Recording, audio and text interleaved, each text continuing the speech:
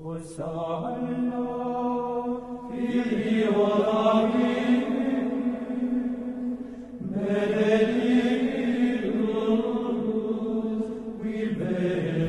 evening to everybody. For those of you who were here last week, welcome back. How many of you were here last week?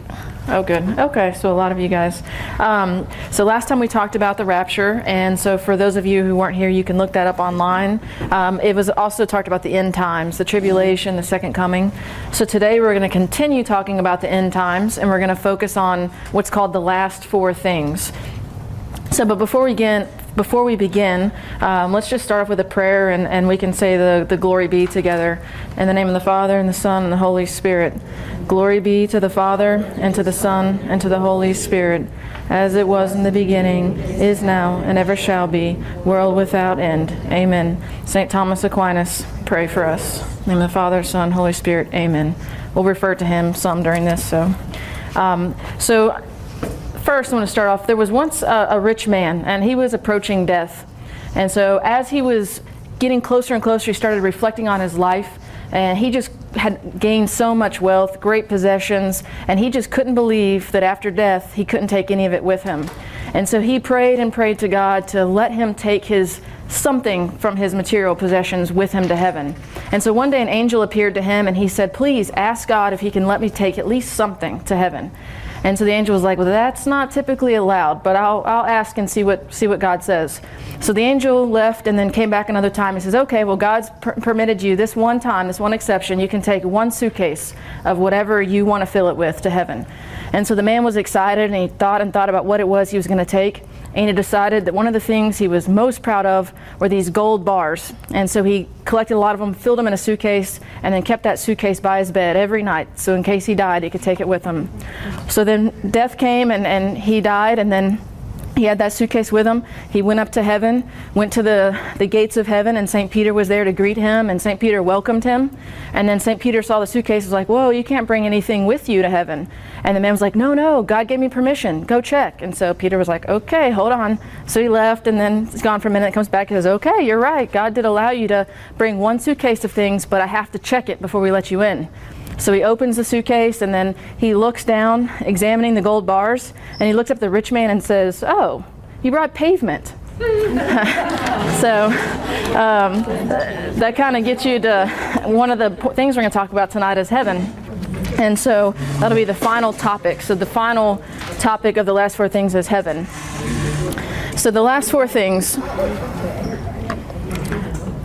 So one of the terms that you may hear sometimes related to the end times and the last four things is the word eschatology. So eschata means the last things, the final things.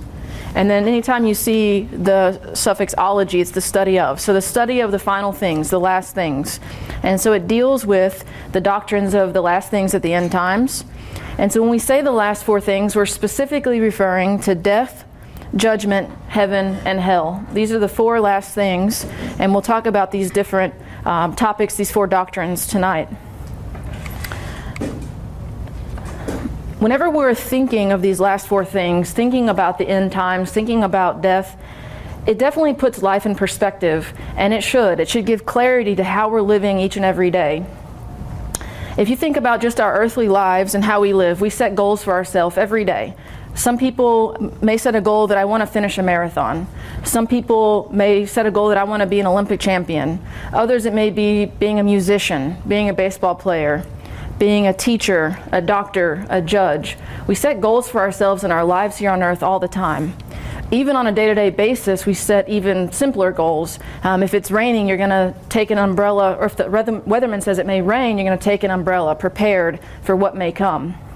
So we live every day thinking about goals and hopes and dreams, but how often do we sit back and contemplate on what should be our ultimate goal, which is heaven? And so whenever we think about the end times, it should really put our life in perspective. We should always be thinking about what is it that I need to do, what's necessary to get to heaven? What is it that God's asking of us? St. Paul, when he's writing to the Corinthians, he talks to them about an athlete. So in 1 Corinthians chapter 9, towards the end of that chapter, he's telling them that think about an athlete. Think about how hard they work and how they train every single day, always working hard, persevering. And he's making them aware that we can't just snap our fingers and then overnight have our dreams achieved. We can't be an athlete, we can't achieve a marathon overnight. We can't be an Olympic champion overnight. We have to work for it. And so St. Paul says that just like an athlete trains really hard every day for months, for years, to try to earn a crown, we should also be training spiritually to earn this imperishable crown that God offers us, which is heaven.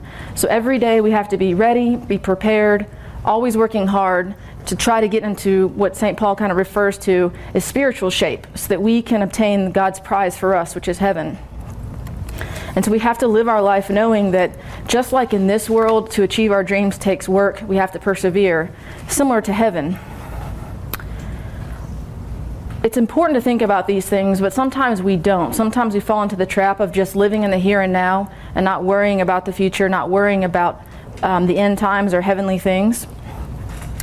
But reflecting on death and the end times also helps give us an awareness that Christ has promised us heaven. And so when we think of death, it gives us hope that we know that death is not the end. We know that Christ has promised us that if we persevere to the end, have faith, be obedient, that heaven is our ultimate goal. And so it gives us hope and courage in every single day as we're facing struggles and challenges, that we can get through the day because we know Christ keeps his promises. And so it's important to reflect on death in the end times so that we can have a better perspective of living this life. And so death in the end times helps to put this life in perspective. There was a study done of Americans, and one of the studies was in 2003, one was in 2013. And it asked Americans how many people believe in heaven and how many people believe in hell. And this was done in 2003 and 2013, and around that time, probably about 73 to 78% of Americans claimed to be Christians. So whenever they were doing these surveys, it was a large percentage of Americans were Christian at the time and still are today. So think about how many of these Americans believe in heaven and how many believe in hell. In 2003, in the survey, about 76% of Americans believed in heaven and 71% believed in hell. 10 years later, another survey, 62% believed in heaven, 54% believed in hell. Now this second survey went even further, and they also looked at other things. Only 44% believed that hell was a place of suffering for people where they go after they die. Only 56% believed in the devil. And then of those who believed in heaven, the majority felt that they would be there. And so these numbers are definitely concerning, because one of the devil's most powerful tools is to either convince us that hell does not exist, to convince us that he doesn't exist, or to convince us that if hell is real, I'm not going to be there. And so the devil, he's having some success, it looks like, based on these studies, because that's his goal.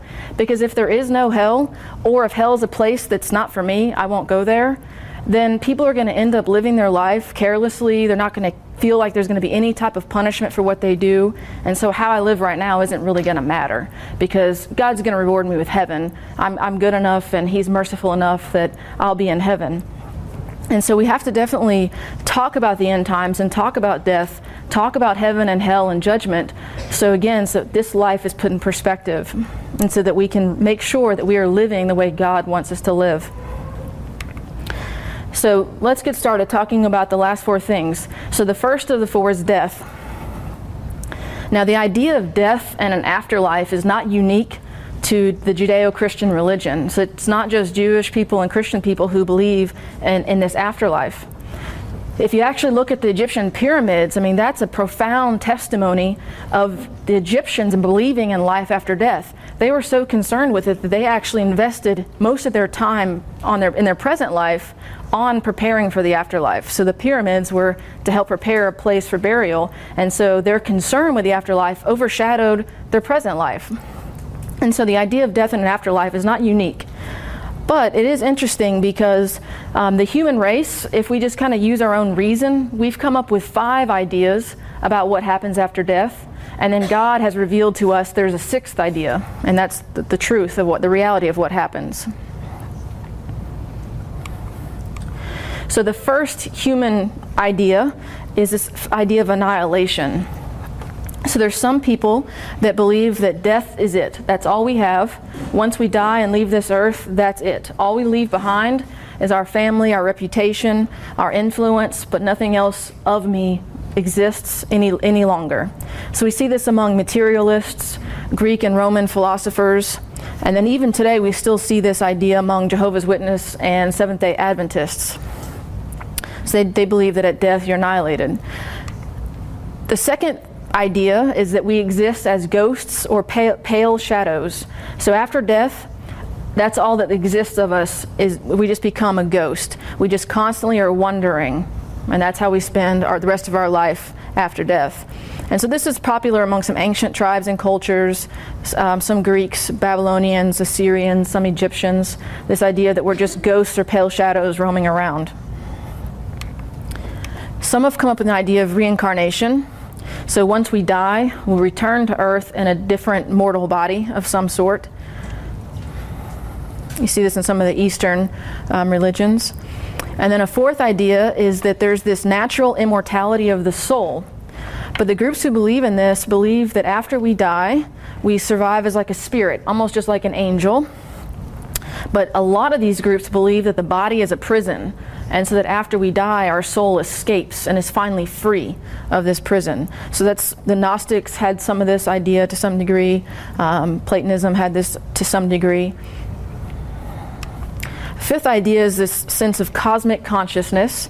This is a Hindu Buddhist idea where the only thing that survives after death is the only thing that was real before it. Just this cosmic consciousness, something that transcends the individual. It's just this perfect, eternal Buddha mind type thing. And so those are 5 ideas that just human reason and different human religions have come up with. And then God gives us the 6th idea. This is what he has revealed as the reality of the afterlife, is that he promises the immortality of the body as well as the immortality of the soul. And so in Christianity, God has revealed that not only is our soul immortal, but at the end of time, all men will experience a bodily resurrection. And then all men will have their bodies and souls reunited, and they'll live, the body and soul will live forever. And so all men, good and wicked, will have the resurrection take place. Now for those who have been good in their earthly lives and obedient to God, then he's also promised them that their bodies will not only be resurrected and reunited with their souls, it'll also be transformed and glorified. And so of these 6 views, we know that the view that God has revealed is the only true view, but we also see that God's view, God's reality, is only in Christianity where man becomes something better and more perfect than he was even before death. So after death, we have this potential to become even greater than we were before. And so it's only in Christianity that God has revealed that this is the reality. This is the promise that he's given us. And that gives us a lot of hope.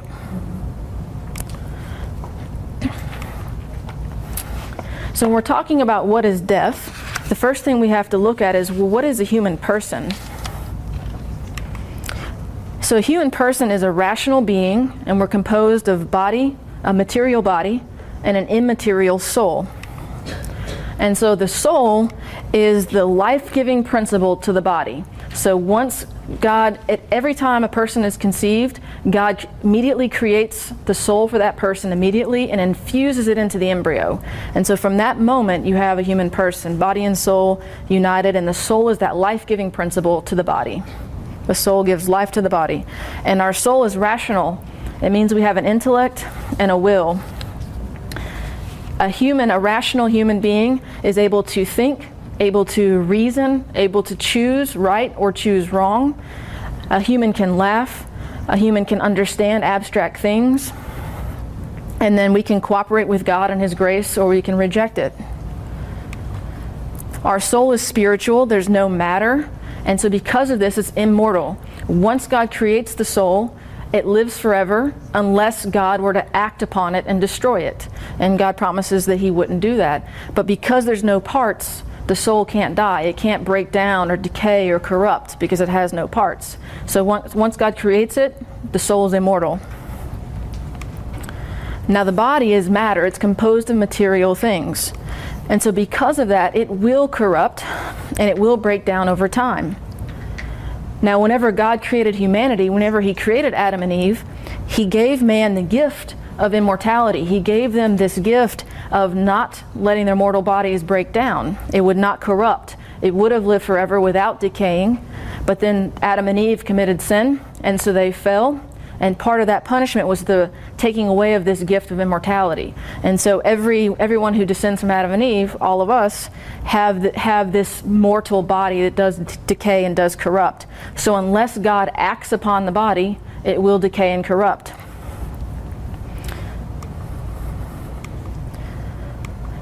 So death, in a just kind of a foundational understanding of it, is a reduction of something into its component parts. So for a human, we're composed of body and soul. So death is the separation into our parts. Our body and soul are separated. And that life-giving principle, the soul, is separated from the body. And so the body will corrupt over time, and then the soul will continue to exist even after death. And again, this is the case unless God were to act upon it.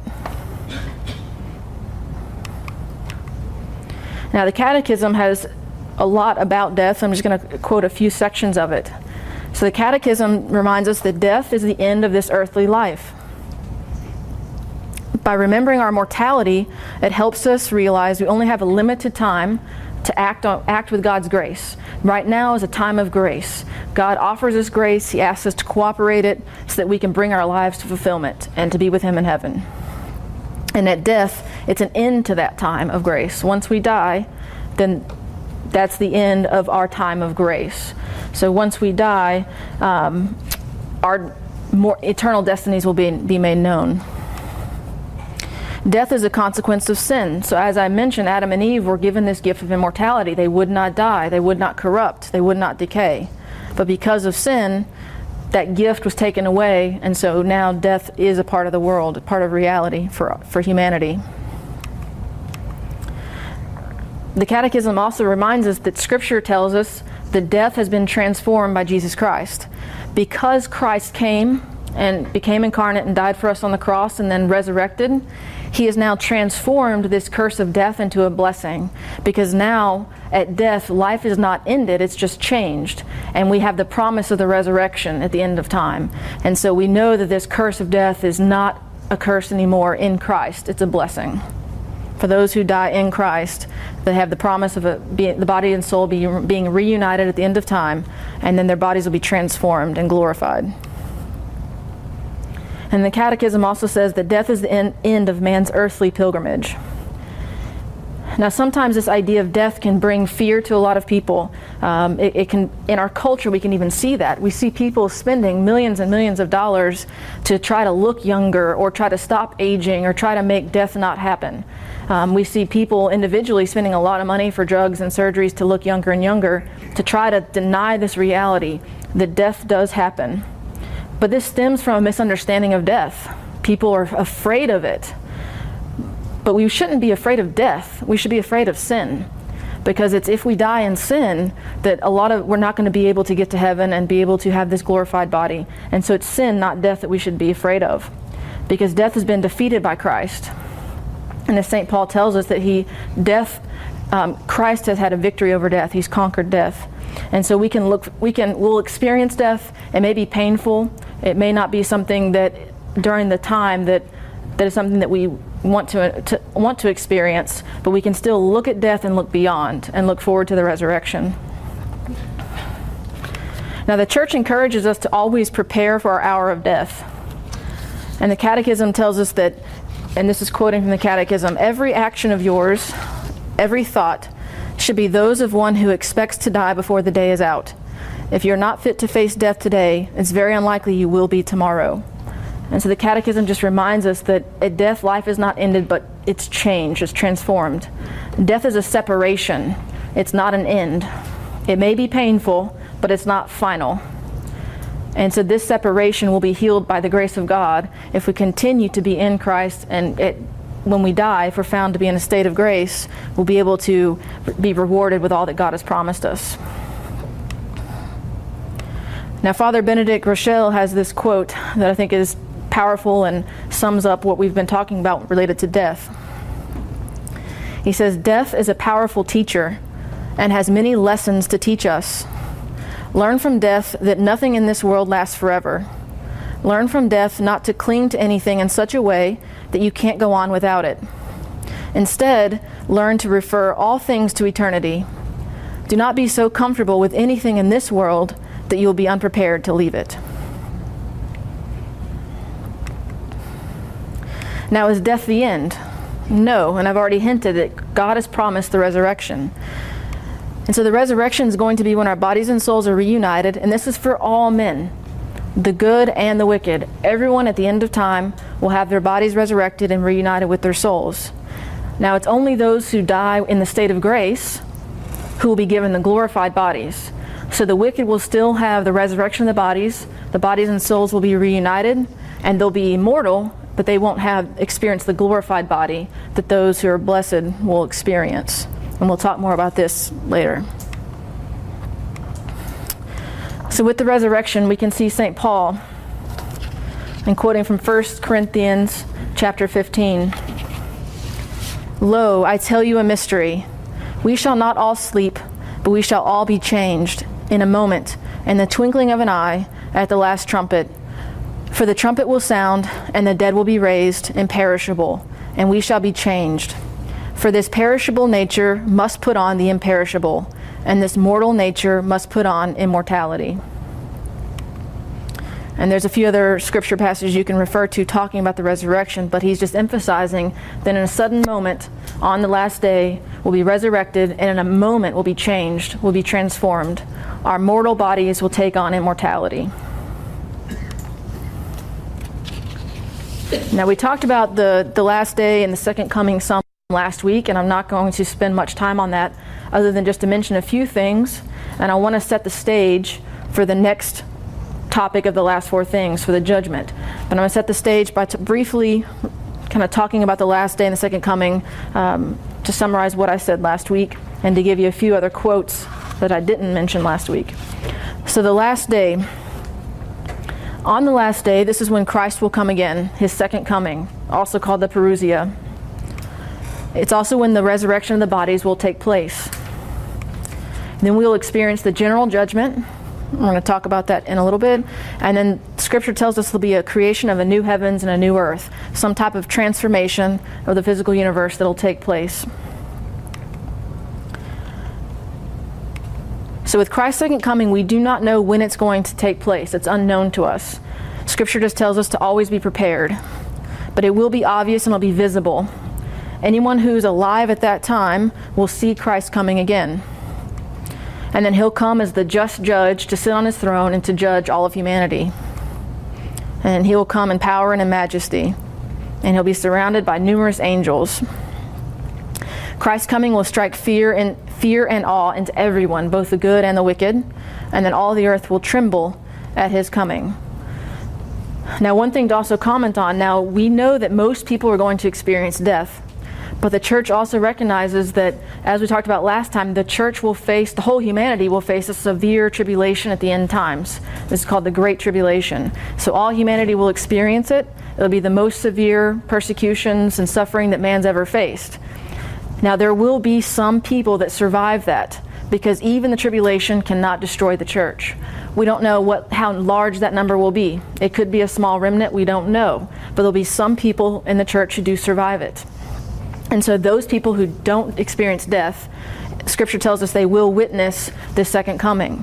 And then once the second coming happens, those who are still alive, who are good and united to Christ and in a state of grace, will be joined with those who are then resurrected from the dead, and then they will be taken up into the air to greet Christ and then escort him down to sit on his throne to judge all of humanity. Now, whenever he comes, this is Psalm 97, and this kind of gives you, I'm going to read this just to give you, set the scene, give you a sense for what is being experienced at this moment. I'm going to read a couple passages. So Psalm 97. The Lord reigns, let the earth rejoice. Let the many coastlands be glad. Clouds and thick darkness are around him. Righteousness and justice are the foundation of his throne.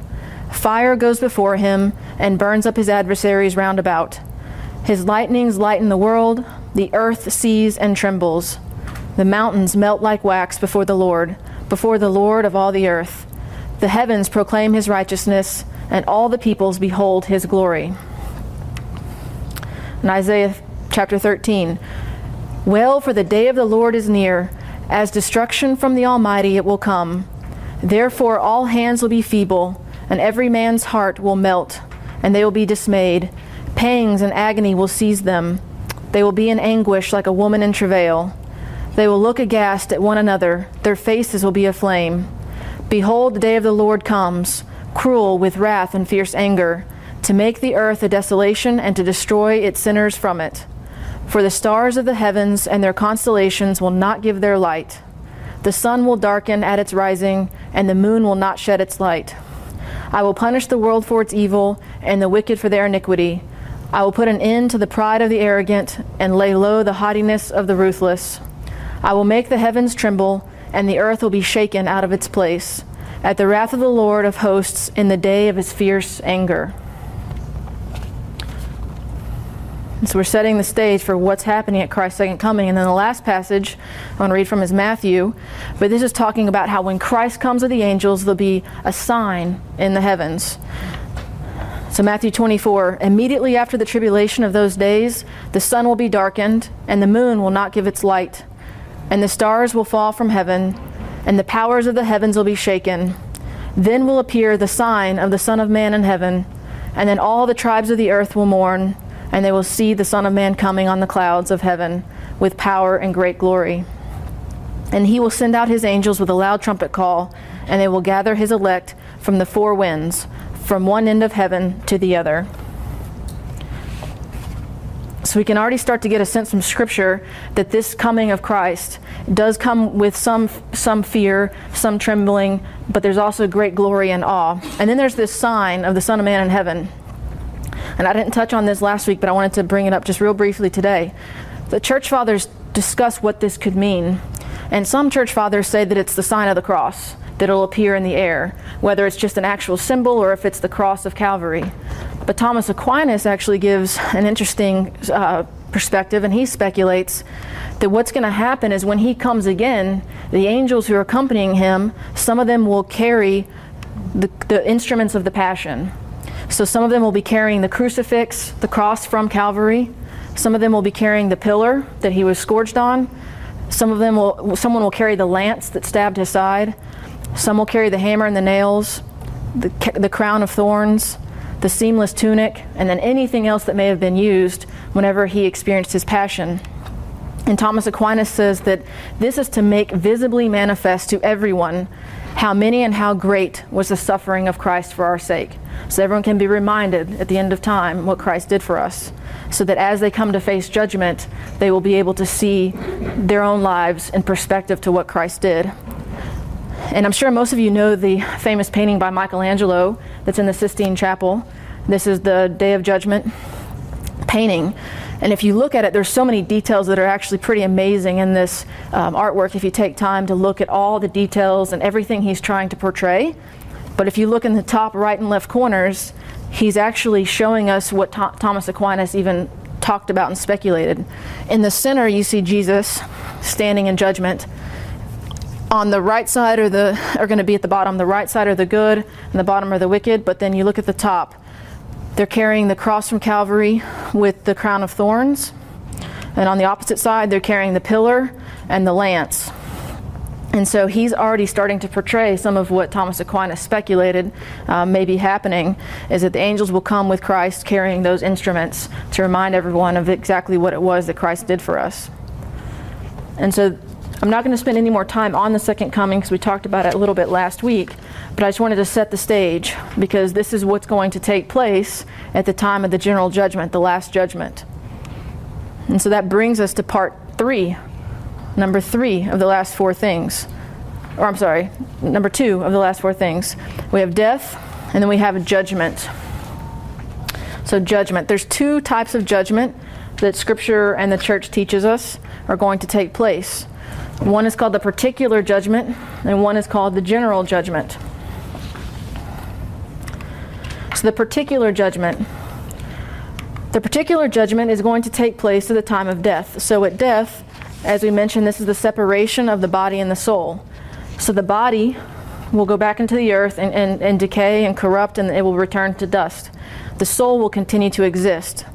And so because the soul is immortal and continues to exist, I'm immediately judged at that point. And so at death, we experience our particular judgment. So as soon as we die and our body and soul are separated, we experience judgment. And this is called the particular judgment. It's personal. I myself will be judged at that moment. And so it's particular to me and personal to me. But at that moment, my eternal destiny will be known. And so we have man who's judged. And at the particular judgment, I'm going to know that I'm either going to be in hell eternally or I'm going to be in heaven eternally. Now, if I'm judged to be in hell, my soul will immediately go to hell.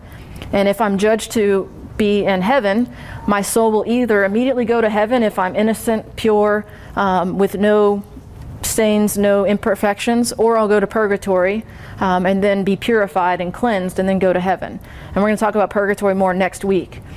But it's just a process. You're already going to know my eternal destiny's heaven, but I have to be purged and cleansed before I can enter heaven. And so at my particular judgment, I'm going to know what my eternal destiny is. So at the moment of death, eternity has begun, and there's nothing that I can do at that point to change my eternal destiny. It's sealed. From the moment that I die, it's sealed my eternal destiny. It's either heaven or hell. And so the Catechism tells us that each will be rewarded immediately after death in accordance with his works and faith. Each man receives his eternal retribution in his immortal soul at the very moment of his death in a particular judgment. And in Scripture we can see some examples of this. In Hebrews chapter 9, verse 27, it says, "It is appointed for man to die once, and after that, judgment." In Luke chapter 16, verses 19 to 31, Jesus is telling an account of a rich man and Lazarus who both die. And we're not going to delve into that passage, but basically they're immediately judged. They both are immediately sent to separate states of being at that time. And then in 2 Corinthians chapter 5, verse 10, Paul says that we must all appear before the judgment seat of Christ, so that each one may receive recompense according to what he did in the body, whether good or evil. Now this could be referring to the general judgment, but it also could be referring to the particular judgment. We're going to be judged based on what we did in our earthly body, how we cooperated with God's grace, or how we rejected God's grace. And so you're judged by what you did in your earthly life. Now the general judgment, when Jesus comes at his second coming on the last day, as I mentioned, we'll experience the resurrection of the bodies, and then will come the general judgment. We see this in Matthew chapter 25, verses 31 to 46. It says, "When the Son of Man comes in his glory, and all the angels with him, he will sit upon his glorious throne, and all the nations will be assembled before him. And he will separate them one from another, as a shepherd separates the sheep from the goats. And then they'll be judged by what they did. And as it even says in Scripture, as you did it to one of the least of my brothers, you did it to me." And so you have the sheep being sent to eternal life, and the goats being sent to eternal punishment. And so this is an example, a portrayal of what's going to happen at the general judgment. We also see this in Revelation. Revelation chapter 20, verses 11 to 13. This is John in a vision. He says that, "Then I saw a great white throne, and him who sat upon it. And I saw the dead, great and small, standing before the throne, and books were opened. Also another book was opened, which is the book of life. And the dead were judged by what was written in the books, by what they had done. All were judged by what they had done." John chapter 5, verses 28 to 29. "Do not marvel at this, for the hour is coming when all who are in the tombs will hear his voice and come forth. Those who have done good to the resurrection of life, and those who have done evil to the resurrection of judgment." And then Matthew chapter 13 says something similar. At the close of the age, the angels will come out and separate the evil from the righteous and throw them into the furnace of fire, where there will be weeping and gnashing of teeth. But again, this idea at the end of time, there's going to be this separation that takes place, the wicked and the righteousness. So the big question, so why are there two judgments? Why is there a particular judgment and a general judgment? Well, the particular judgment is particular and personal to me. My final destiny is sealed. So the general judgment is not going to change my final destiny at all. I will already know my final destiny. But the particular judgment is personal to me. The general judgment, there's several reasons why this is necessary and why it's fitting that this takes place. And you can see this in a lot of different writings among the church, but I'm going to refer to Thomas Aquinas. And Thomas Aquinas says, and I'm going to paraphrase what he's talking about, but he's basically saying that our general judgment is not to redetermine our standing in front of God. Our eternal destinies will be known. It'll already have been sealed at the particular judgment. So the particular judgment will experience our personal pronouncement. We'll be proclaimed our eternal destiny. It's our destiny sealed. It can't be changed. But the general judgment is so that we can see the full implications of what we did in our life. So at our death, people are still going to live on who are going to have been touched by us and influenced by us, whether good or bad. We have people who follow our example, who are influenced by us in various ways, people who imitate you, and that will continue even after you've died. So something that you did to another person to influence them to do good or to do evil will continue on through them. And then who knows, they may continue to pass that on to others, and it all started from something they did imitating you. And so at your particular judgment, that won't all be fully understood by you or revealed to you. And so at the general judgment, you're going to be able to see the full implications of what happened because of you in your life. And so Thomas Aquinas says there's several things. We don't live in isolation. God created us in His image, and God is a Trinity. He's a community of persons. And so when God created humanity, He created us in His image as a communal being, as a social being. We don't live in isolation. So everything we do affects not only my relationship with myself and with God, but also with others. And so whenever we sin or whenever we do things that are good, they affect other people. So this general judgment is to make these full ramifications known of everything we did, good and evil. I think of it as like a ripple effect. When you drop a stone into water, the ripple just doesn't happen in one place. It continues to spread. And so just like that happens with the ripple in the rock, our lives do the same thing. They impact many other people. And sometimes we don't even realize who is watching and who is imitating us, good or bad. So this general judgment will show us and show all of humanity the implications of what I did. Because we're communal creatures, this general judgment is also fitting because it's done in a visible way amongst the entire community of men and angels. So all the men and all the angels are present. This general judgment is visible so that this community that we live among will see everything that I did, the implications of everything that I did, and the effects, good and bad, they had. And so it's not to redetermine our standing, but it's so we can see the full implications of our lives and their effects on others. And it's done in a visible, communal way.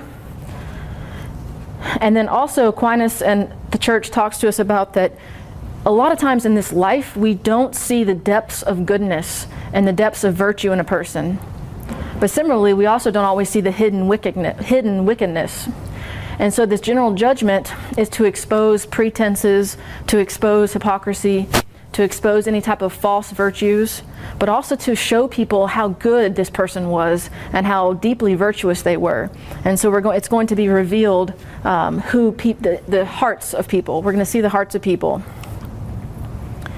It's also done at the end after the resurrection, so that now that we're reunited body and soul, our eternal destiny is given to us as a body and a soul, since it was both in body and soul that we sinned, or that we did these good things. So that judgment will be given to us, body and soul. And so Aquinas says it's only fitting that not only our soul, but also our body, united to our soul, is given its final judgment. But more than anything, this general judgment is to show God's justice and God's mercy. And so the general judgment, the final judgment, will demonstrate that God rewards his rewards and his promises, his rewards and his punishments match his promises. So he has promised that those who do good, those who live in a state of grace, those who cooperate with his grace are going to be given eternal life. And then those who reject him and reject his grace will be sent to eternal condemnation. And so we're going to be able to visibly see in a public way God's justice and God's mercy, both for those who are good and go to heaven and those who aren't and go to hell. We'll be able to see God's justice and his mercy and how everything is interconnected. We'll see his goodness and his glory. And so the general judgment is for these things. Now, Scripture also shows us that this is the situation of the general judgment. So in 1 Corinthians chapter 4, Paul says, "The one who judges me is the Lord, for he will bring to light what is hidden in darkness and will manifest the motives of our hearts." And in Luke chapter 12, "There is nothing concealed that will not be revealed, nor secret that will not be known. Therefore, whatever you have said in the darkness will be heard in the light." The Catechism refers to this as well. It says that the resurrection of all the dead, of both the just and unjust, will precede the last judgment. And then in the presence of Christ, who is truth itself, the truth of each man's relationship with God will be laid bare. The last judgment will reveal even to its furthest consequences the good each person has done or failed to do in his earthly life. The Catechism continues in number 1041. "The message of the last judgment calls men to conversion while God is still giving them the acceptable time. It inspires a holy fear of God and commits them to the justice of the kingdom of God. At this final judgment, Christ will say, 'The time of grace is past.'" So there's no more earthly life, no more time to cooperate with God's grace. The time of grace has passed. The time of justice has come. Everyone will be judged based on his works, what he has done, good or evil, in the body, in his earthly life. Those who have done good will go with Christ into eternal life, and those who have done evil will be cast into everlasting torment and anguish. All creation will see and acknowledge Christ's perfect justice. Now, Pope Benedict XVI, when he wrote Spe Salvi, one of his encyclicals, he talks about how a lot of times when we think about the Last Judgment, immediately what comes to mind is fear and terror. We're all frightened by this idea. But Pope Benedict says that it really should be an object of hope, though, because one of the most basic human aspirations is to see justice, to see an undoing of all the past that's been suffered, to see a reparation, to set things right, to see goodness rewarded and evil punished. And Pope Benedict says that the general judgment will do this. It'll respond to that deep human aspiration to see justice. And Pope Benedict says that the injustices of history will not get the final word, because we'll be able to see how everything works together for good and how everything works together for God's goodness, mercy, and love. Pope Benedict says that this fear, there is this fear associated with it because it evokes a sense of responsibility, because we realize how important every decision is in our life. And so there is a fear associated with that. But he says that we still have to see that this is a demonstration of God's justice. And so it's something that gives us consolation and hope in the end. Now, with the general judgment, it's proposed that what will happen is that, and this is just speculation, some of the church fathers have proposed this, that what will happen is that the angels and demons will be our accusers, our witnesses. And so for the just, it's proposed that what will happen is our guardian angels will be able to counter every charge the demon may bring against us. And they'll be able to counter it with all the goodness we've done, how we've cooperated with God's grace, how we've done virtue, participated in the sacraments, done prayer. And so all be laid on a scale of divine justice, and it'll show that our good outweighs our sinfulness. For the wicked, it's speculated that their sins will outweigh any good that they had done, and it'll be made known publicly that they rejected God and His grace. And Thomas Aquinas and others, they say that man often, if he's punished, he wants it to be done in secret, because shame makes that punishment even more severe. But that's exactly why this general judgment will take place, because now the wicked, they'll suffer severe punishment knowing that they disgrace God, but now to be made publicly. And so it'll bring even greater shame, because it's public. This public shame and contempt will be even more suffering for the wicked. So this is just one depiction of the last judgment. And you see Christ in the center, and then the apostles surrounding him, the angels surrounding him, and then you see the wicked on one side and the good on the other. And then you see the wicked going into everlasting condemnation, to everlasting torment, and then the good going into everlasting life, eternal life with Peter, and into the gates of heaven. So as you just reflect on this picture, some of the things that Christ might say on this last day to the just. Come, come, you good and faithful servant. Come, you who did the will of my Father. Come, for when I was hungry, you gave me food. When I was thirsty, you gave me drink.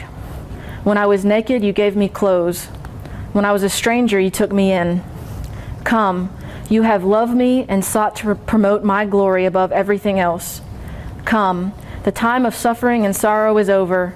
Now enter into eternal joy and happiness, which no one can take from you. Come with me into everlasting life. And then to those on his left, to the wicked, Christ might say, O you foolish and blind sinners, in your arrogance and pride, you caused injury to me, to my church, and to my brothers and sisters. When I was hungry, thirsty, naked, and a stranger, you neglected me. You say, Lord, Lord, but you did not do the will of my Father. Out of love, I came down from heaven for you and died for you, yet my love awakened no response in your hearts. Some of you treated me with contempt and hatred, and others treated me with indifference. How often I reached out to you, but you would not listen or be moved. You deliberately chose to serve the devil. Depart from me into everlasting fire. Now, our eternal destiny is something that we see referred to many times in Scripture, Deuteronomy chapter 30, and then in the Didache, which is an early writing, sometime probably between 60 to 90 AD. But it talks about this quote. It says, there are two ways, one of life and one of death, and there is a great difference between these two ways. And so ultimately this is in reference to heaven and hell. And so Peter Kreeft, I think, has a great line. The height of the mountain is measured by the depth of the valley. The greatness of salvation is appreciated against the awfulness of damnation, what we are saved from. And so I think it's important that we start off by talking about hell.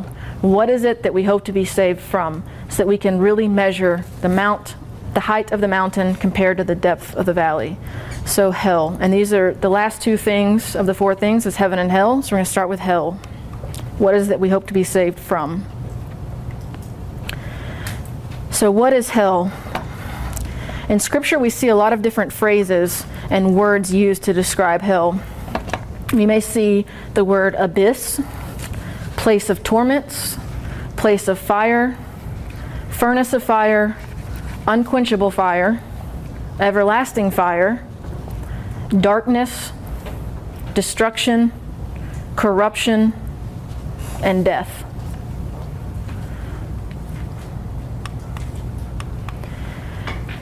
St. Paul uses a phrase related to heaven, but he says in 1 Corinthians, the eye has not seen, the ear has not heard what God has ready for those who love him.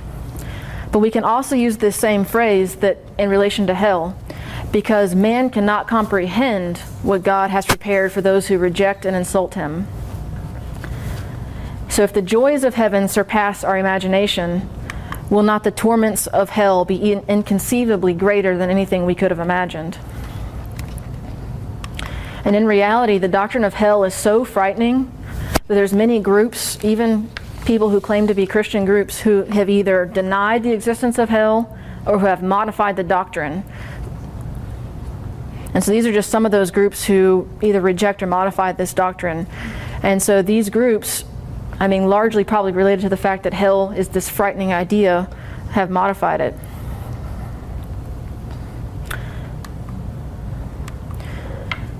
So Scripture tells us that those who say there is no God are fools. Well, similarly, those who say there is no hell are also fools, because it is more pleasing and agreeable to say there is no hell, because then we can think and live as we please. But this is living in an illusion, and it's very dangerous because it's a reality for everyone, and we have to be aware of that in this life. And Scripture abounds with evidence that hell exists and that it's eternal and everlasting. And these are just some samples of some examples in Scripture. So Matthew 25, it's everlasting fire for the wicked. It's eternal punishment. And Mark 9, it's where the worm does not die, where the fire is not quenched. Revelation 20, it's the everlasting fire of torment. And there's several other passages you can refer to that clearly show that hell is a reality and it's everlasting. In Jeremiah chapter 23, it says, I will bring upon you everlasting reproach and perpetual shame, which shall not be forgotten. Matthew 22, verse 13, thrown into the outer darkness where there is weeping and gnashing of teeth. And Revelation 14, and the smoke of their torment goes up forever and ever, and they have no rest day or night. So hell is a reality. Scripture tells us, and the church has always taught it. And in hell, there'll be everlasting pains that will torment the people there forever. Now, the church fathers tell us that there are two different types of pain that will be experienced. One's referred to as the pain of the senses, or the pain of sense, and it's where all the senses are tortured. And then there's the pain of the loss of God, and we're going to talk about those. So these everlasting pains that those in hell will suffer, the pain of sense and the pain of loss of God, pain of the loss of God. So the pain of sense. So we can look to each of the senses and see in some way they're going to be tortured. Now, sight. The people in hell are going to be surrounded by darkness and smoke. Now, some church fathers propose that those in hell will be incurably blind, but others say that they will be able to see, but the appearance of each other will inspire unimaginable horror and terror. It'll be just a horrific sight if they're able to see. And it'll be surrounded by darkness and smoke. Smell. They'll be surrounded by an offensive stench that they're all emitting. And the men that are there along with the demons that are there. Taste. There'll be an intense hunger and an intense thirst. So you can imagine on earth we may experience at times thirst or hunger, but this would be nothing comparable. It'll be so extremely painful and excruciating, and it's one where they know they'll never be quenched. They will never be able to satisfy their hunger and thirst. Touch. There'll be unquenchable physical suffering of the pains of fire, and it'll be a fire that does not consume. It'll burn them but not consume them, and it'll be eternal, unquenchable fire. Hearing. So forever and ever their torments will be heard. They'll have these unending cries and howls of woeful lamentations. Just constantly their cries will be going out. Sometimes the church fathers say that they also think sometimes they'll be shouting blasphemous words or ugly words, but it'll just be this constant noise of a horrific sound. The intellect, the reason, the memory, that sense will be tortured because they'll be separated from God. But not only that, they'll have this eternal remorse. They know that they're there because they put themselves there. This wasn't something that God had condemned them to. It's something they freely chose. And so they'll be aware of this eternally. They'll be aware of all the graces that God had offered them during their life that they rejected and refused. They'll recognize that it was some of the things they chose to do or not to do that put them there. Not practicing virtue, not keeping the commandments, not doing the will of God, not partaking of the sacraments, not listening to Christ and His church, by rejecting God or being indifferent to God, by being slothful in spirit. All these things they'll recognize were things they rejected to do, failed to do, and so they know they're there by their own doing, and so that constantly torments them. They'll also have eternal shame and anguish. The church fathers say that they think they'll be branded in some way, so they're always reminded of what it was they did that resulted in them being in hell. Something that'll be a constant reminder of their sins. And they'll have this unending sorrow, never-ending sorrow. And we can read Isaiah chapter 65, verses 12 to 14, that gives us a sense of the state of those in hell. But you who forsake the Lord, who forget my holy mountain, I will destine you to the sword, and all of you shall bow down to the slaughter. Because when I called you, you did not answer. When I spoke, you did not listen. But you did what was evil in my eyes, and chose what I did not delight in. Therefore, thus says the Lord God, Behold, my servants shall eat, but you shall be hungry. Behold, my servants shall drink, but you shall be thirsty. Behold, my servants shall rejoice, but you shall be put to shame. Behold, my servants shall sing for gladness of heart, but you shall cry out for pain of heart, and shall wail for anguish of spirit. Now, as I mentioned, the second thing they suffer, the second type of pain, was the pain of sense and then the pain of loss. So they have complete separation from God. And this will far outweigh every other torment they're experiencing. And this isn't just the mere absence of superior happiness. It's an intensely positive pain. It's something they can feel. They're very acutely aware that everything that they're experiencing right now is because of their own doing. It humiliates them. It depresses them upon measure. They fall into despair. They now have seen God's infinite beauty, His infinite goodness. They now have realized God is their ultimate fulfillment to the happiness, to all the desires they've ever experienced. God is the fulfillment for them. They know now that He is the only thing that could satisfy that. And now they're separated from Him forever. So they're irresistibly drawn to God, yet they're eternally unfulfilled. So their souls are yearning for fulfillment, for joy, for truth, for goodness. And they realize it's only found in God, who they're completely separated from for eternity. And so they're completely unfulfilled. There's an utter void. They're in immeasurable anguish because of this. So now they're aware that God, the one on whom I entirely depend, is now my enemy forever, and this is just overwhelming to them. So they see God's infinite beauty, His infinite goodness, His power, His wisdom. They recognize that Christ was God, second person of the Trinity, who became incarnate, suffered the Paschal mystery for us as a sign of God's unconditional love to reach out to us, and they still rejected Him. And so they see this God of love and goodness and mercy, and now they're separated from that forever. So the Catechism, number 1033, says that we cannot be united with God unless we freely choose to love Him. But we cannot love God if we sin gravely against Him, against our neighbor, or against ourselves. He who does not love remains in death. And so to die in mortal sin without repenting and accepting God's merciful love means remaining separated from Him forever by our own free choice. And this state of definitive self-exclusion from the communion of God and from the blessed is called hell.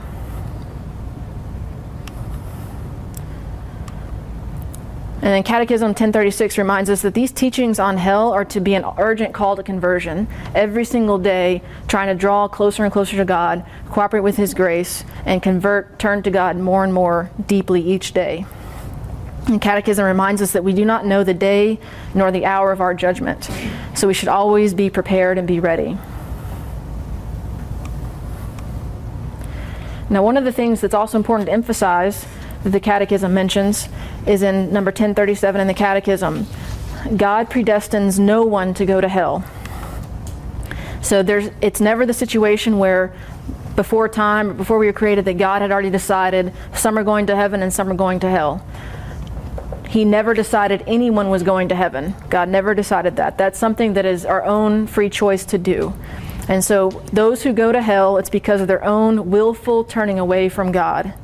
So committing a mortal sin and persevering in it, not repenting, that's what makes someone be judged and condemned to hell. And so that's one of the reasons the church would never make any kind of claim stating that the church knows any particular persons in hell. Only God knows our hearts at the moment of death. And so the church just continues to remain silent. So you can think about some of the people who we think are just the most wicked.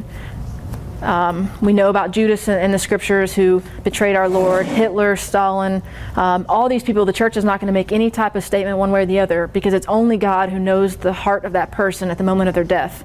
So the church leaves it up to God and His mercy and His justice to determine that person's eternal destiny. So the church does not ever make a statement one way or the other. Now the church will be able to know if there's any particular person in heaven, and those are the people the church has claimed are saints, the saints in heaven. But we know there's many more people in heaven than just the number of the saints the church has. But the church can recognize that in various ways. And so some of them are miracles and other things of declaring someone to be a saint. But that's as far as the church will go. The church would never say any particular person's in hell, because we leave that to God. And now another important topic related to this is how many people will go to hell? How many people will be in hell? Are not most people saved? Well, unfortunately, this is a recurring idea throughout history, throughout the centuries, this idea of universal salvation, this idea that most people will be in heaven, that either no one's in hell or very few people are in hell, is sometimes a teaching that you hear people proclaiming, different theologians, whether they're Catholic or Protestant. Various people over the centuries have put this forward, but the church says this is not true. It is not true that there's this idea of universal salvation, because we look at Scripture and look at what Jesus Himself tells us. Matthew chapter 17, verses 13 to 14. Enter by the narrow gate, for the gate is wide, and the way is easy that leads to destruction, and those who enter by it are many. For the gate is narrow, and the way is hard that leads to life, and those who find it are few. Matthew 22, verses 13 to 14. This is the parable of the wedding banquet, where the king held a banquet and invited various guests. And so a guest entered who did not have the wedding garment. And so the king told the attendants to bind him hand and foot and cast him into outer darkness, where there'll be weeping and gnashing of teeth. And then Jesus says, for many are called, but few are chosen. And then the last passage, and this is in response to the disciples asking Christ a question. Luke chapter 13, verses 23 to 24. And someone said to him, Lord, will those who are saved be few? And Jesus said to them, strive to enter by the narrow door, for many, I tell you, will seek to enter and will not be able. And so the church tells us that hell is a possibility for anyone, and we do not know how many people will be in hell or how many people will be in heaven. But based on Jesus' words, we do know that He is suggesting that there will be many people that choose the easy road, the broad way, and there'll be few people that choose the narrow way, the difficult way. And so the saints, St. Paul, St. Teresa of Avila, St. Augustine, St. Bernard of Clairvaux, and all the other saints, if you read their writings, they'll oftentimes discuss hell. And they themselves would shudder and tremble at the thought of hell, because they knew that every single day they were in danger themselves of potentially deserving it. Because every day they were surrounded by temptations and by the world and by wickedness. And so they encourage everyone to see the reality of hell and see the dangers around us and see these dangers are real. And as long as we're alive and on this earth, we'll be faced with both external and internal temptations and dangers. But this reality of hell is not imposed on us by God. It's imposed by ourselves. And so we have to always be vigilant to stay in a state of grace, so that at the end of time, at the end of our earthly lives, the moment of our death, we will not be out of a state of grace.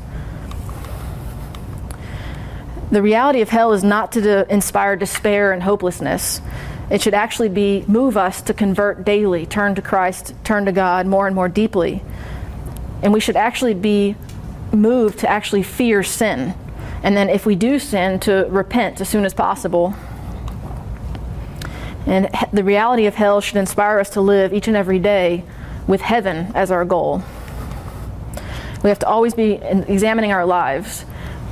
Are we lukewarm in our faith? Are we indifferent? Are we careless? Are we neglecting God's instruments of grace? Are we committing sin? Are we living with vices or virtues? And God gives us this gift of grace for our salvation. So are we cooperating with it? Are we striving to do our will, or are we striving to do God's will? So the reality of hell should help us to evaluate our lives each and every day. But Scripture also warns us, as does the Catechism, that hell is not to inspire despair, but it's also not to inspire presumption. So presumption is this idea of saying, well, God's merciful. He's not going to condemn me to hell. His mercy is great. I'll be fine. And in Sirach chapter 5, verses 4-7, it actually responds to this idea of someone saying, well, God is merciful, so I can live how I want. Sirach says, do not say, I sinned and what happened to me, for the Lord is slow to anger. Do not be so confident of atonement that you add sin upon sin. Do not say, his mercy is great, he will forgive the multitude of my sins. For both mercy and wrath are with him, and his anger rests on sinners. Do not delay to turn to the Lord, nor postpone it from day to day. For suddenly the wrath of the Lord will go forth, and at the time of punishment you will perish. So it reminds us both to have a balance. Don't fall into despair, but also don't fall into presumption. Have the middle ground where every day we're examining our lives, being more deeply converted to draw closer and closer to Christ every day. And then if we do sin, to repent as soon as possible, but try to avoid sin as well. Scripture tells us that we need to not follow the worldly way. That worldly way is the broad path that's easy. We follow Christ. He is the way. And his way is the narrow path. It's difficult, but we have to pick up our cross and follow him every day. We have to persevere until the end.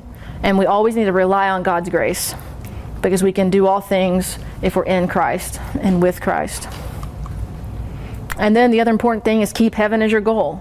If you want to be able to avoid hell, then aim for heaven and continue to persevere and strive for that. As that leads us into our next, the fourth of the last four things, heaven. So heaven, so what is heaven? I will start off by saying that St. Augustine even admitted that it's very difficult for us to fully comprehend and explain what awaits us in heaven. But we can definitely use Scripture and some of the teaching of the church to help us get at least an idea of it. In Scripture, there's many words used to refer to heaven. Kingdom of heaven, kingdom of God, kingdom of the Father, kingdom of Christ, the city of God, paradise, life everlasting, joy of the Lord, the crown of life, the crown of glory, an incorruptible crown, a treasure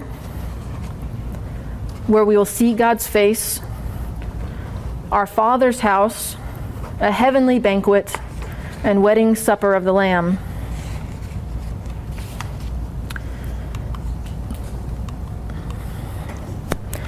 Now, heaven is not simply just a spiritual realm where there's only souls and angels and spiritual beings, because if you recall, Christ is there now in his glorified body and his resurrected body, along with Mary. We just celebrated the Feast of the Assumption, so Mary, body and soul, are in heaven. So heaven's not just a spiritual realm. And at the end of time, we know that we'll all be resurrected, and those going to heaven will receive a glorified body and will live in heaven with Christ and the angels and the saints. And so it's not just spiritual. We're also told that it is so beautiful and glorious that you'll never tire of contemplating all the splendors of eternity. Every time we think of the word heaven and what is awaiting a person in heaven, it should just fill you with awe every time you start to think about it. But it is something that's beyond our imagination. And so here's the quote from St. Paul, 1 Corinthians chapter 2, verse 9. No eye has seen, no ear has heard, no mind has conceived what God has prepared for those who love him. Now in heaven we'll retain our thinking and our feeling, our memory. Nothing of our humanity is lost or diminished. It's actually perfected. Scripture tells us that we'll see God face to face. We'll see God as he is. And this is called the beatific vision. There'll be this direct intuition. They'll be able to see God clearly and distinctly, although the church fathers aren't sure what this means. And St. Augustine talks about this in several of his writings. Will we be seeing God with our physical eyes, or how will we be seeing God? And his ultimate conclusion was we don't really know. But one of the ways we can kind of try to understand it is that St. Paul tells us that looking around right now in our earthly lives, we are given a reflection of God through creation. So we see God and his reflection in creation and in the landscape, in nature, and other human beings. But this is only a reflection, and St. Paul tells us this is foggy and dim. It's a foggy and dim mirror of who God truly is. And so in 1 Corinthians chapter 13, verse 12 is when he says that, for now we see in a mirror dimly, but then in heaven we'll see face to face. And so we can just take that to try to grasp even just a tiny shred of what heaven will be like. So if we look around at creation, just think of little babies and how much joy and delight that brings, how beautiful they are. And if we think about scenes, mountains, lakes, beautiful visions in the sky, water, oceans, beaches, waterfalls, flowers and forests, all these different things of creation bring all these emotions within us, beauty and joy, peace, tranquility. And then we take Paul's words, this is only a foggy reflection of how beautiful and glorious heaven will be. So you can take the most amazing things you see on this earth and know that it's not even coming close to comparing to how beautiful and glorious heaven will be.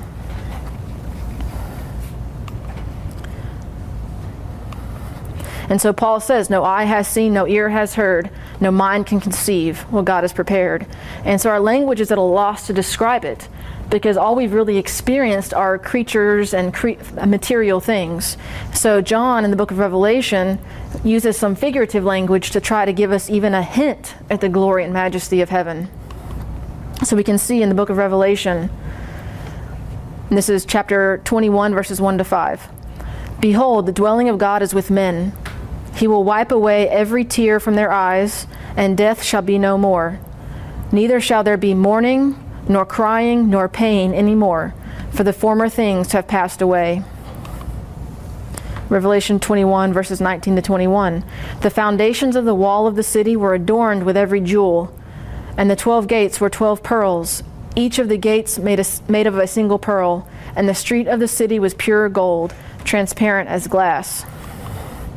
So again, all John is trying to do is just give us an image using things we can relate to, because our language is at a loss. There really are no words to describe how beautiful and glorious heaven is. So John uses some figurative language to try to help us even start to conceive faintly what heaven will be like.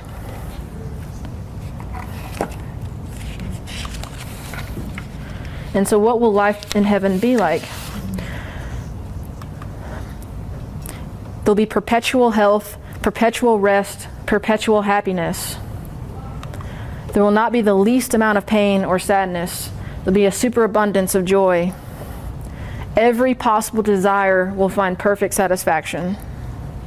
And then whatever could increase one's joy and delight will be present. And then the will of all those in heaven will be united with God. So my will be perfectly united and in harmony with God's will.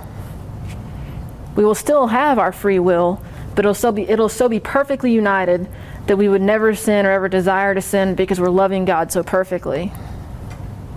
And we'll be able to delight greatly in the company of Christ, with Mary, with the angels, with the saints, and then we'll be reunited with anyone we may have known on earth who's now in heaven, but we'll also know others. So everyone in heaven will know each other so intimately, you'll love each other so deeply, and everything you'll experience will be even a deeper charity, a deeper delight than you ever experienced on earth with all those around you.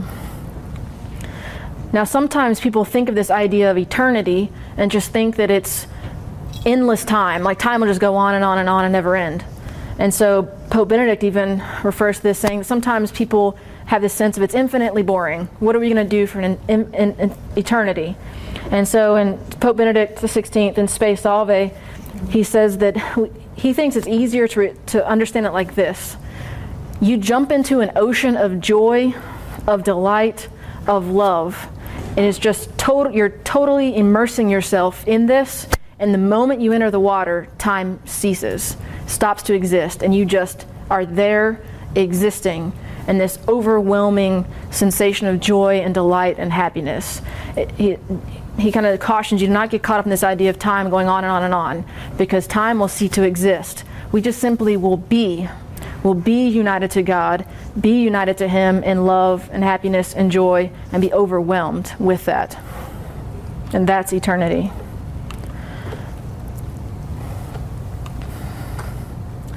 The other thing in heaven is that we will have glorified bodies. Those who are in heaven will have glorified bodies. And glorified bodies will be endowed with 4 things: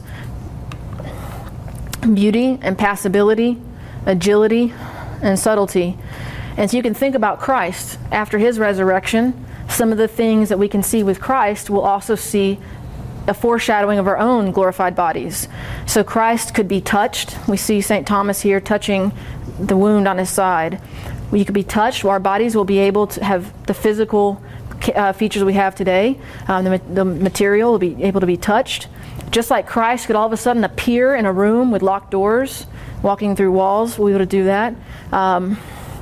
Christ could be in one moment in Jerusalem and another moment in Galilee. He can move at the speed of thought. So glorified bodies, beauty. Each person in heaven with a glorified body will shine like a star. Now each will have their own distinct glory, greater or lesser splendor according to the holiness of their lives, but there will be no envy. It'll be just rejoicing in each other's beauty. You'll be inexpressibly beautiful, and every person will be such a joy and delight to each other, and we'll just rejoice in our beauty. Glorified bodies will have impassibility. It means they're incapable of suffering. So there'll be no sickness, no pain, no growing old, no hunger, no thirst. Never can be burned or frozen or wounded. The body will be immortal, unchangeable, perfect health, unfailing strength. Glorified bodies will have agility. This refers to traversing great distances at the speed of thought. So we don't really know what heaven will be like in the sense of will there be mountains or what, but if there were, you can move from one end of heaven to the other. You can move without labor, fatigue, this idea of just moving the speed of thought. This is just an analogy to help give you a sense for what that means. But we can see it in Christ, His resurrected body, being able to move at the speed of thought, just great distances. And then glorified bodies will have subtlety, which means you could penetrate matter, so you could pass in and out of things at will. And so no wall will be too thick, no iron gate so massive, no mountain so great to form an obstacle. So again, you can see Christ in His resurrected glorified body passing through walls. And so it's taught that as the sun rays pass through glass, so the glorified bodies are in heaven. And there's also this thought that you can make yourself visible and invisible at will. Now, why we would need to necessarily be doing these things, we don't. The speculation really doesn't go that far, but they're just saying this is what our glorified bodies will be like, so we can get an understanding for how we will exist to that point. Now, just like in hell, the people in hell experience the pain of the senses, those in heaven will also experience the joys of the senses. So sight, the power of sight. It'll be so perfect that nothing can hide from your eyes. You'll be able to see what is distant as well as what is close with the same clarity. The smallest object as clear as the largest. You'll be able to gaze at the sun without flinching. And then the objects of sight. You'll have the glories of the kingdom of heaven, all the other angels and all the other saints in heaven with you. You'll be able to see their magnificence, their glory, and then you'll be able to see the inexpressible beauty of Jesus Himself. So this is one of the joys of the senses of sight. The joys of the senses of hearing. You'll hear the canticles of the angels, and then all those in heaven will join in with them, and not just in heart, but even your voices, and they'll all sound sweet, harmonious, singing praises to God. And it'll be the most beautiful sounds to give joy to your sense of hearing. Smell, there'll be delicious odors of paradise, and it just surpasses anything man can imagine. Taste, we don't whenever you read about this, the church fathers speculate. We don't really understand exactly how this will be gratified, but there'll be some sense where your sense of taste will be satisfied. It won't be with ordinary food. You won't have any need to eat, but there's this speculation that maybe a taste of something sweet always on your lips, just to kind of emphasize that every part of your being will experience joy. That's what this is really emphasizing. Touch, you'll just always feel comfort and ease. You have this sense of peace throughout your entire being. Your intellect, so you'll be able to eternally contemplate God. There'll be no limit or defect in the knowledge you can gain. You'll be able to have a complete satisfaction of your understanding, your mind, your memory, your intellect. You'll be able to look at all created things and behold them in the light of God. You'll have wisdom incomparable to the wisdom of Solomon.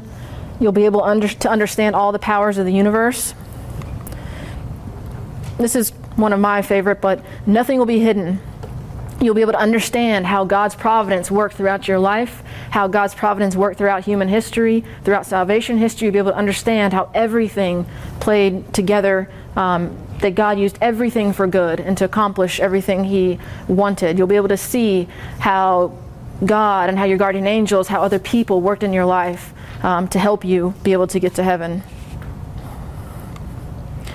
So events of your past life will be understood and your memories will be clear and distinct. You'll see God's hand in your life and in the lives of those around you in heaven as well. You'll be able to understand how God was working for good in everyone's lives.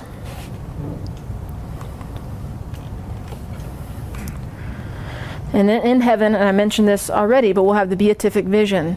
This is seeing God face to face. We'll be consumed with divine charity. We will know God perfectly. He will love us perfectly, and we will love Him in return perfectly. We'll be united to Him perfectly. And then we'll see God face to face and see God as He is. We'll see His infinite glory and goodness. St. Augustine says that it's not really possible for us to totally understand what this means. But in St. Augustine's writings, he says that the best way he can try to understand this is to think about creation. And then in heaven, if we look upon creation, we'll see it with clarity. So if we were to look upon a tree, we wouldn't just see the tree and its physical features and that's it. We would see the tree, see its physical features, but also see how it fits harmoniously into all of God's plans, why it's there, what God's purpose was for that tree, and we'll be able to see everything in perspective of a whole. And so we'll be able to see God as He is through creation in this perfect way. But he says that he really couldn't go further than that. He says, I don't know what more I can say about the beatific vision. We can't even begin to conceive what that means, to see God as He is. But it will be something that will be so completely fulfilling and satisfying.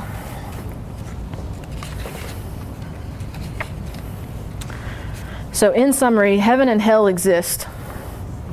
Let me go back to that page. So heaven and hell are both realities, and we have to keep them both in perspective as we live our lives each and every day. Heaven is the fulfillment of the deepest desire of man, a state of supreme, definitive happiness. The joys we have on earth will pale in comparison to the light of glory we'll experience in heaven. But then hell is the opposite of heaven. It'll be shattered dreams, total emptiness, bitterness far beyond anything experienced on earth. It'll be hope unrealized, love denied, full of selfishness and self-hate, and then just an ongoing lack of fulfillment. And both are the result of free choices. So we can choose to love God and cooperate with His grace, or reject God and His grace. And so at the end of our earthly journey, one of these two destinies will be given to us based on God's judgment of our lives. So we should do all that we can so at the end of our lives on earth, the time of our judgment, God can look to us and say, well done, my good and faithful servant. Enter into the joy of your master. And then do all we can so we can receive the imperishable crown of eternal life. And so knowing that heaven is our goal should give us direction, and every decision of our lives should be impacted by this goal. We should judge something of value by whether it draws us towards God or pulls us away from God. We should always want to do what it is that God desires, what it is that pleases God, and not focus on what it is that pleases me. And both love and fear can help us. You can have a love of God and a healthy fear of the alternative. And both should make a difference in how we live. So knowing God loves us and offers us eternal happiness should move us. Loving God and always wanting to do what pleases Him. And then a healthy fear of wanting to stay the course because of the alternative to heaven. And so I'll just end with this quote from Peter Kreeft. He says that if all of life's roads lead to the same place, it makes no ultimate difference what choices we make. But if they lead to opposite places, to infinite bliss or infinite misery, unimaginable glory or unimaginable tragedy, then life is a life or death affair, and our choice of roads is infinitely important. And so live every day so that you too can be a saint and keep heaven as your goal.